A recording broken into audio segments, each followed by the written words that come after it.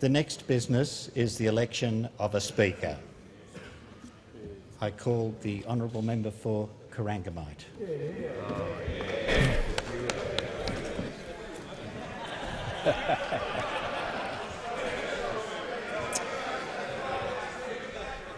Clerk, it's my great privilege to nominate David Hawker, the member for Wannon, as the new Speaker for the 41st Parliament.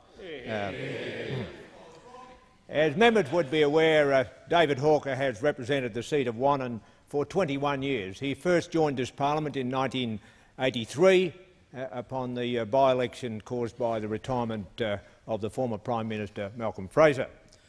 By way of history, the former Prime Minister was a member for Wannon for 28 years. He won the election in 1955, having lost the election, I think, in 1952 by a handful of votes.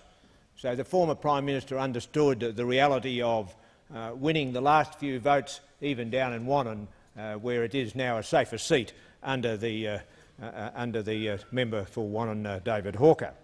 So that we have a situation where the former Prime Minister Malcolm Fraser, David Hawker, have represented the seat of Wannon for 49 years. I would just remind the House that the centre of political gravity is now moving to Western Victoria for these few fleeting moments. Because the member for Corangamite will be escorting the new Speaker, supported by the member for Mallee, and so that ensures that this parliament understands where the real political decision will be made in the next few moments. Mr Clerk, by way of political historical perspective, could I just say that former Speaker Neil Andrew joined this parliament as a member for Wakefield in 1983. David Hawker joined this parliament as a member for Wannon in the by-election, I said, in 1983, and the member for Corangamite, Stuart MacArthur, joined this parliament in February 1984 as the member for Corangamite. We became very good friends in the ensuing years, as friends are sometimes hard to find in this parliament, as some members would know. The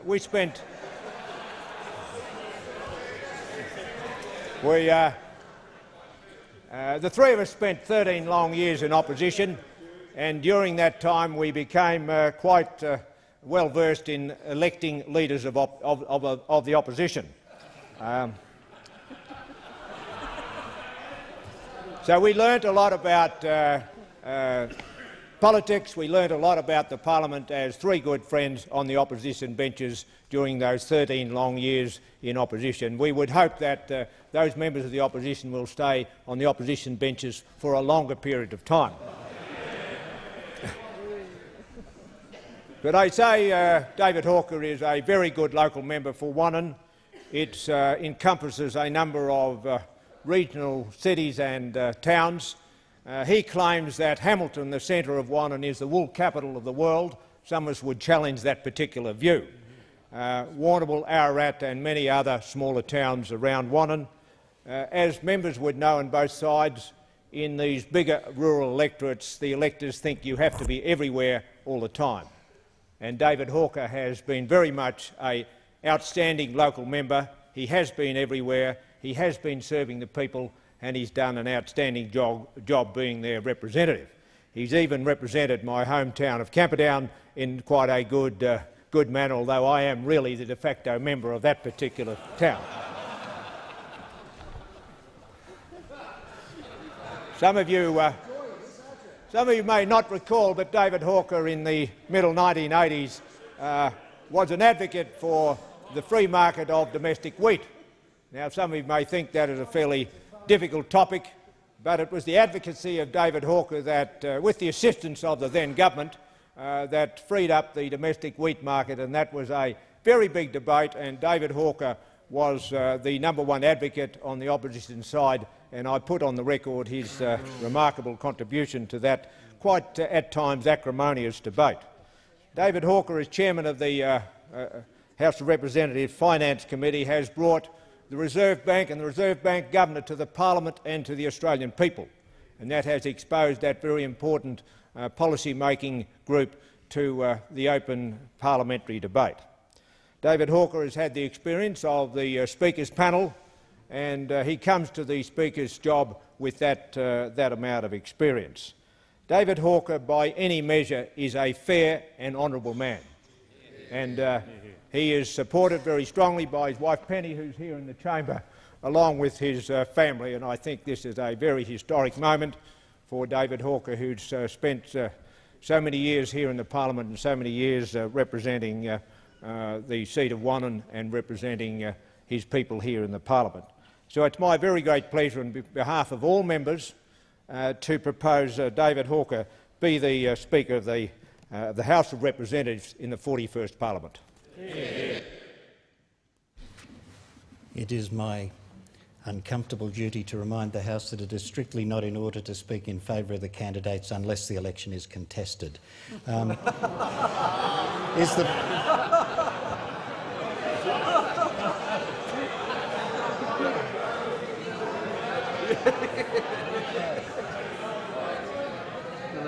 Is the motion seconded? I call the honourable member for Mallee. I hear your injunction, Clerk, but it is a great honour and my privilege to second the motion. I'd like the chamber to recall the fact that in the motion moved by the member for Corangamite, supported by the member for Mallee, the two nearest electoral neighbours to the member for Wannon. And I think that's a very important aspect of today, where, as the member for Corangamite says, the significance of this region of Victoria. It's a great honour. He's an honourable man. I'm looking forward now to continuing order in this place under the stewardship of this candidate. Thank you. Does the honourable member for Wannon accept the nomination? With some reluctance. Why did he stand?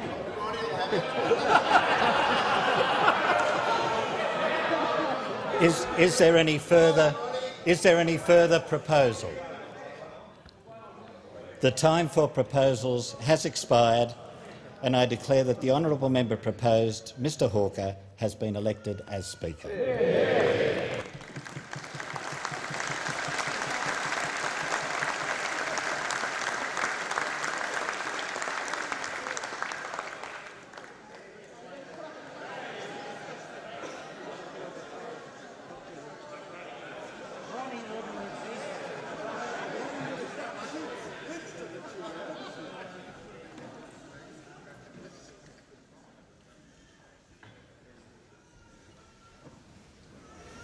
Let him go, George. I wish to express my grateful thanks for the high honour that the House has chosen to confer on me today.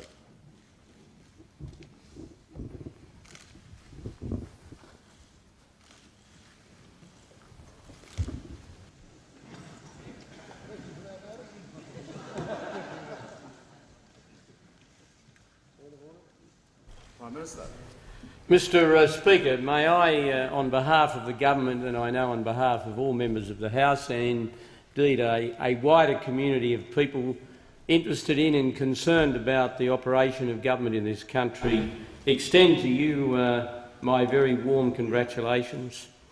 You're a person who's served the people of Wannon with great commitment since you were elected in a by-election early in 1983.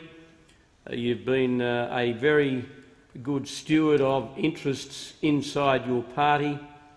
You're a person who is warmly regarded on a personal basis by all of your colleagues in the Liberal and National parties, and I believe that that sentiment is shared across the chamber. The reality of political life is that over a period of time, people who are in this House for a long number of years, some develop friendships and respect on both sides, some don't. You belong to the former category of somebody who has developed friendships and respect on both sides of the House. The role that you now assume is a role that requires the House, in your own words, and they've been used before, but they're nonetheless appropriate, that you be firm but fair. That will be the expectation of the government. Parliament is a place for both government and opposition. Parliament is a place where there should be robust debate, there should be robust debate in the Australian tradition, but there should also be intelligent debate. There should also be a measure of discipline consistent with the proper exchange of ideas so that this chamber is representative of Australian democracy. All of us have a responsibility to ensure that the repute of Parliament is as high as possible.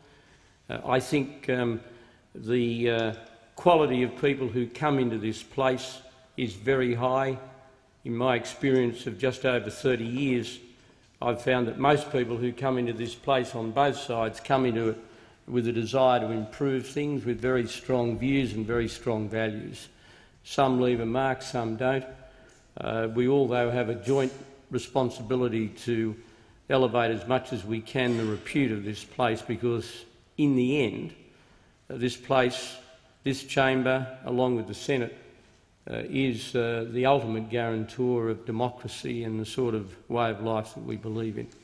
And I said to the newly elected members of the Liberal Party in our party gathering yesterday that today was a very special moment in their lives, as it is in the lives of new members on the other side. And can I take the opportunity of welcoming all new members. In the just over 100 years of the Federation of the Australian Commonwealth, a relatively small number, numbered in the hundreds, have had the privilege and honour of sitting in this place.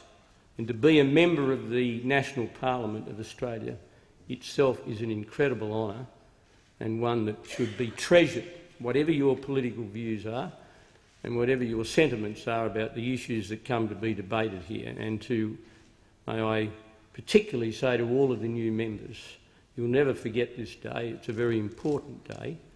It's the culmination in many cases of a lot of hard work, not just during your election campaigns, but in many cases over years. I've never forgotten my first day in Parliament, and I know that those who've come here today will never forget their first day in Parliament. It is a real honour. Every day I'm in this place I regard it as an honour. And for you, Mr Speaker, I know it is a great moment of legitimate personal satisfaction, and you have a right to feel pleased and satisfied. I know you will do your job with great commitment and great fairness. Can I extend to you and to your wife Penny and the other members of your family my very good personal wishes. You will have the total support of the government in the discharge of your responsibilities, and I know that you assume them with the great goodwill and the great respect of all members of this chamber. Thank you.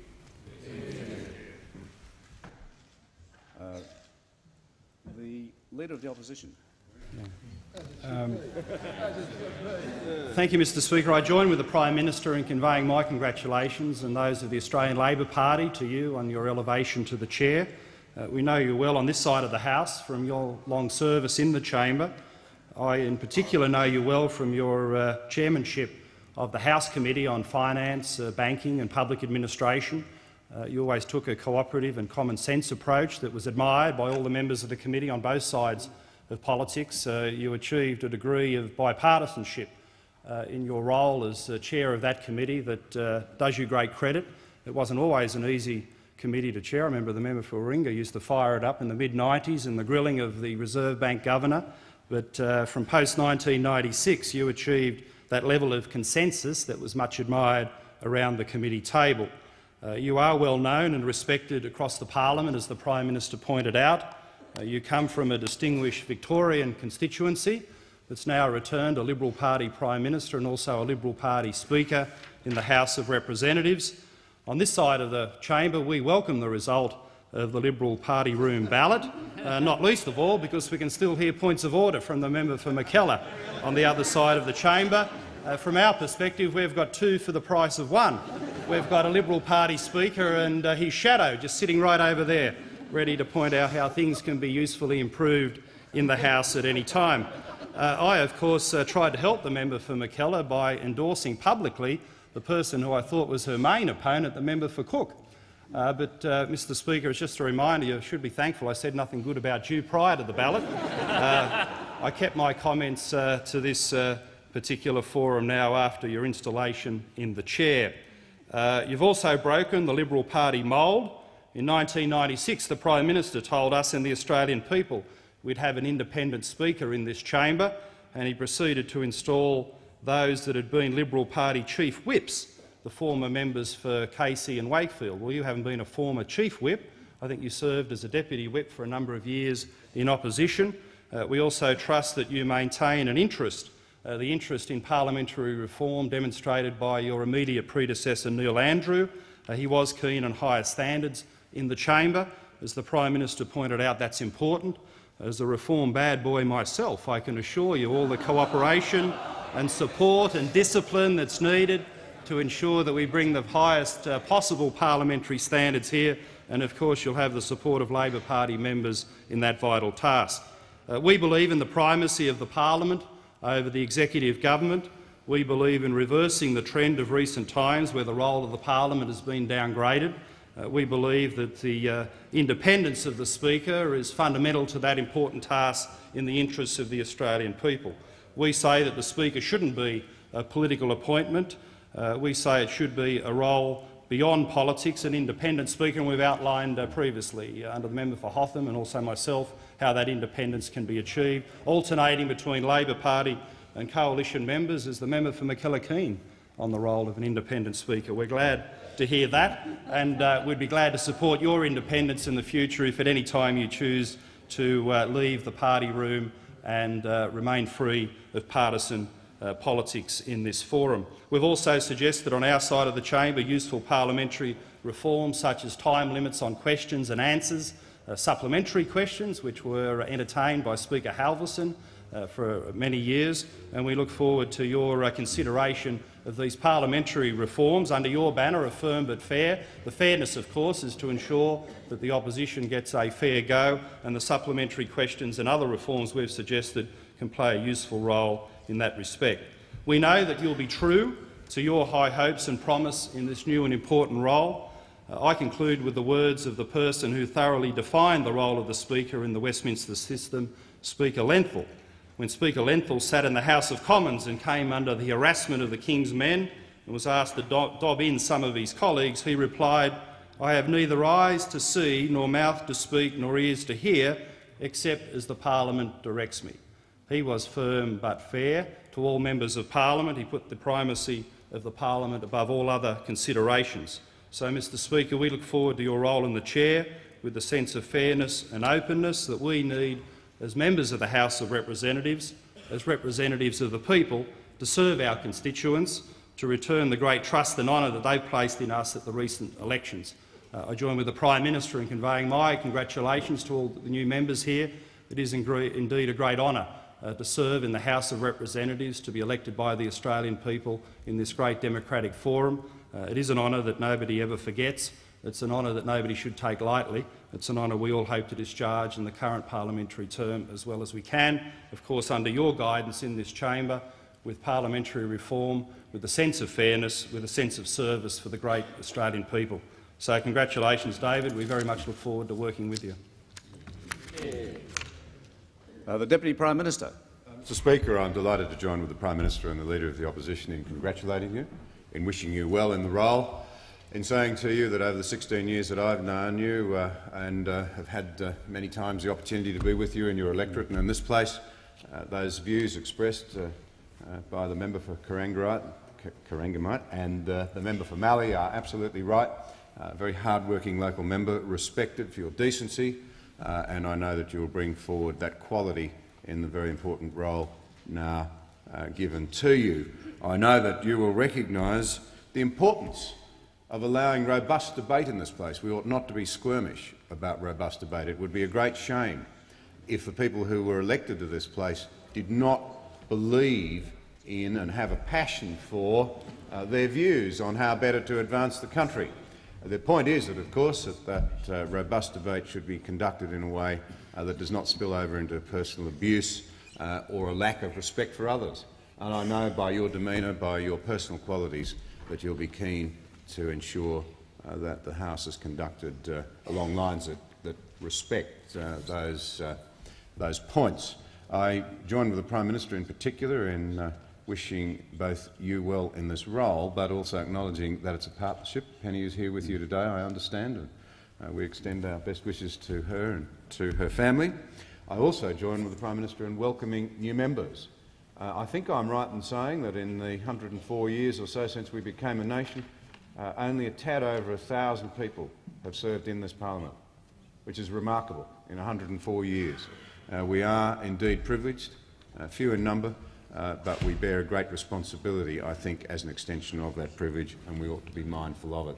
So, Mr Speaker, again, I wish you well, and as a wheat grower, I think actually on the domestic deregulation in the 1980s, we had it right. The honourable member for Calare.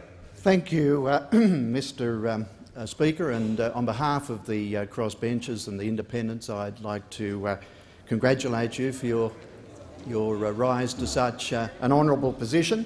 I just, with no comment at all on your capabilities, which I'm sure will honour this place, I would just wonder whether or not it might be preferable in future parliaments to allow the parliament to be the first receiver of the news of the nomination of the choice from the governing side, rather than it be announced to the media the night before, because it does make something of a nonsense of the protocol or the constitutional requirement that the parliament indeed elect a speaker to this place. Now, on behalf of the member for New England and the member for Kennedy, who unfortunately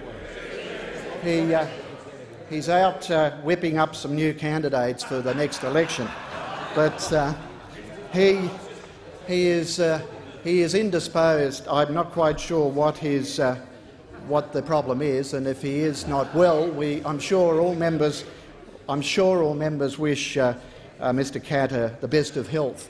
But might I say that I endorse the comments of the Leader of the Opposition, particularly around investigating time limits on questions.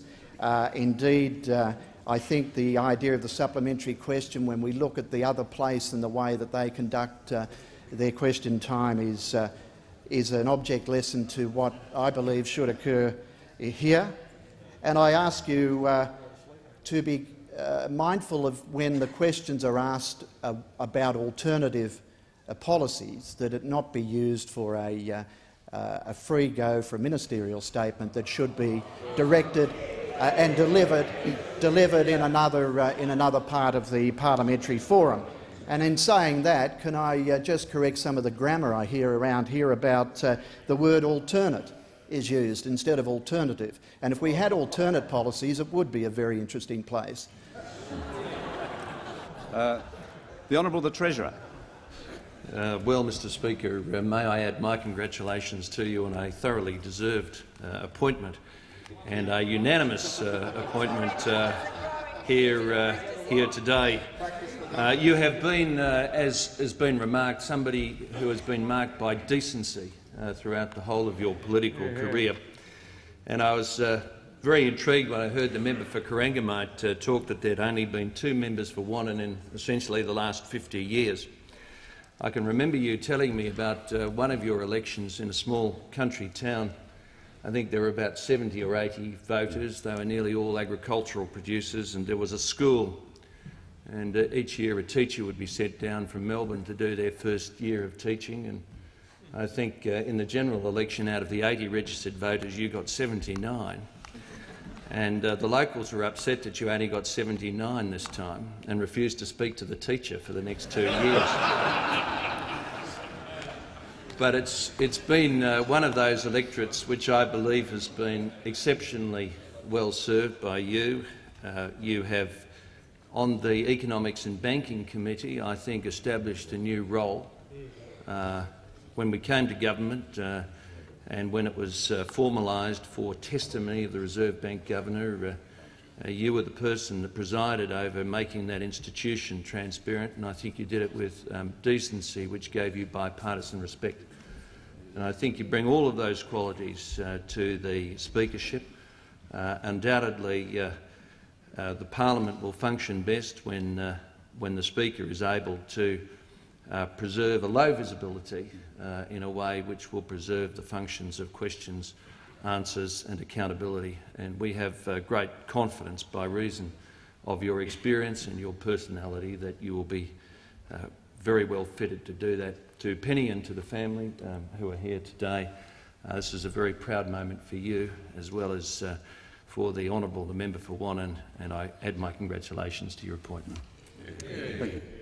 The Deputy Leader of the Opposition. If I too could add my congratulations to you, Mr Speaker. I know on many occasions we have good reason to give the government a hard time, and certainly on the election of the government, if I can just say congratulations to the Prime Minister and to the government, as well as, of course, adding my congratulations to all of the new members. One of the most important tasks of any opposition, of course, is to hold the government accountable. We certainly do intend to do that. We intend to do it with vigour. And, of course, one of the things that so many people have already spoken about when remarking on your qualities is your demeanour, the way in which you do intend to be fair, the way in which you've carried yourself since you've been in this parliament. And certainly, as we work very hard to hold the government accountable, we will be looking very much to you to maintain that fairness so that we can do the job that we have been given here in this parliament. Well, can I again thank all honourable members for this great honour, and it is also, I think, something that I'd like to express my sincere thanks, first of all, to the member for Corangamite for his very kind words. And yes, it's true that Wannon did extend into Camperdown, and he still has great difficulty in recognising where the boundary is, I think. But nonetheless, I've certainly appreciated his support and friendship over many years, and his always very frank comments. Could I also thank the honourable member for Mallee for his support, which is much more than just today, and we have certainly worked together on many common issues, and I think it's something that I've appreciated over many years. I'd like to thank the Honourable Prime Minister for his very kind words, and again, I certainly appreciate the way they were put and the expression of them. To the Leader of the Opposition, again, thank you, and yes, we have worked together on the Economics Committee, and I've certainly appreciated the contribution that you've made to that committee, and I think all honourable members should know that I think it was a good example of how a committee could work together with members of both government and opposition and achieve some constructive outcomes. I'd like to also thank the Deputy Prime Minister, the Deputy Leader of the Opposition and the Treasurer for their kind remarks, and I think the sentiments that were expressed around that certainly give me great encouragement.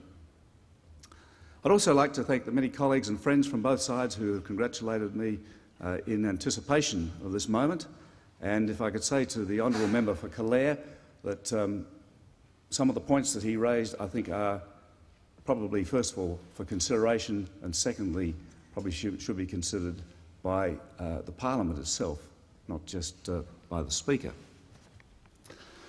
I'd also like to pay tribute to the former member for Wakefield, the Honourable Neil Andrew, for 6 years of very conscientious effort to uphold the dignity, the impartiality and the standing of the office of Speaker and also of the House.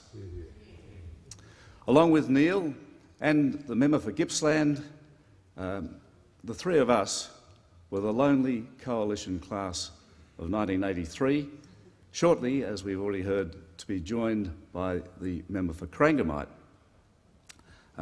To the Labor class of 2004, I think we can relate to some of your feelings.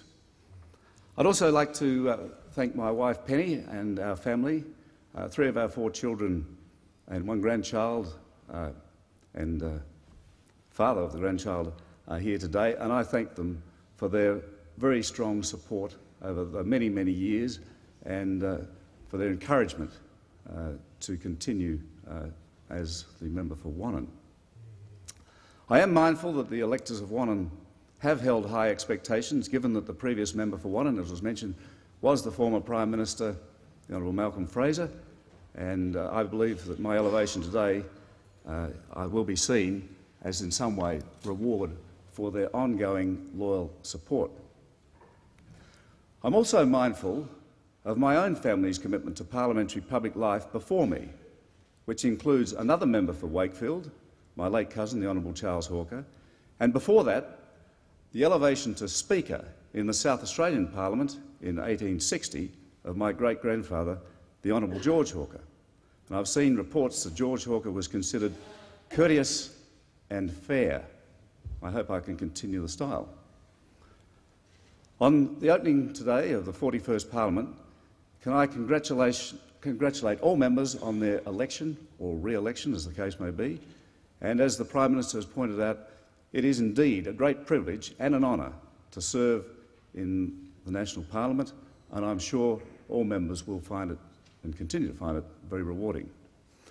As we debate the issues of national importance, we should never forget that the things that unite us are far greater than the things that divide us, and as parliamentarians we should be mindful, as has been said, that the eyes of the nation are on us as we strive to make ours a better country. We all have a duty and a responsibility to repay the trust of our citizens by discharging in a way worthy of respect. Again, I thank and assure all members from both sides that I will do my utmost to facilitate this through the honour you have given me today. And finally, can I just say that my door is always open. Thank you.